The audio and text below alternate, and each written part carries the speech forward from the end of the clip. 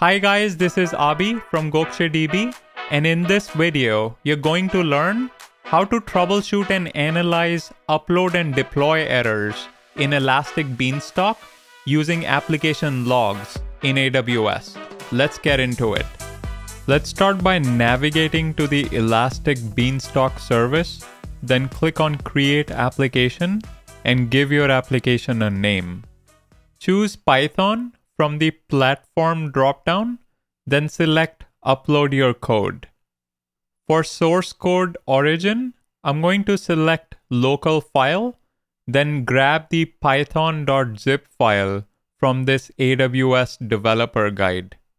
Hit Choose File and upload this Python.zip file, then hit Create Application.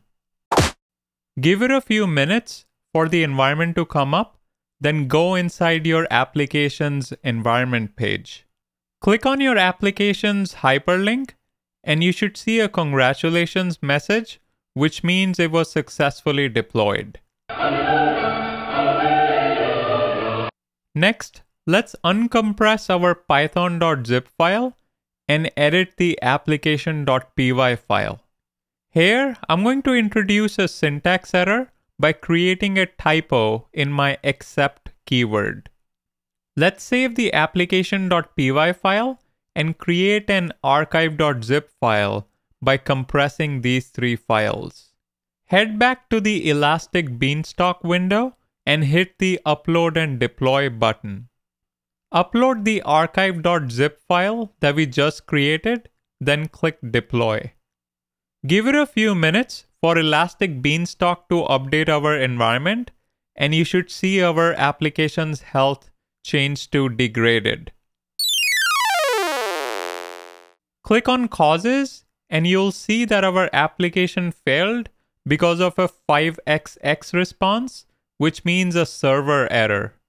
Next, click on Logs in the left menu, then choose Full Logs from the Request Logs dropdown.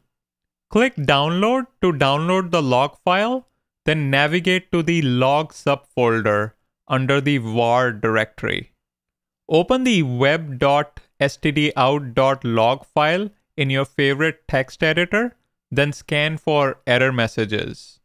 On the lines 158 through 160, you can see the syntax error being flagged for the typo in the except keyword. Let's fix the typo in the application.py file and trash the old archive.zip file. I'm going to create a brand new archive.zip file by recompressing these three application files. Head back to the Elastic Beanstalk window and navigate to your application's environment page. Upload and deploy the new archive.zip file and give it a few minutes for Elastic Beanstalk to update your environment. The health of your application should eventually change to OK. Click on your application's hyperlink to confirm that it's now back to up and running. There you have it. If you have any questions, leave them in the comments section below. Don't forget to like, subscribe, and turn on the notification bell. Until next time.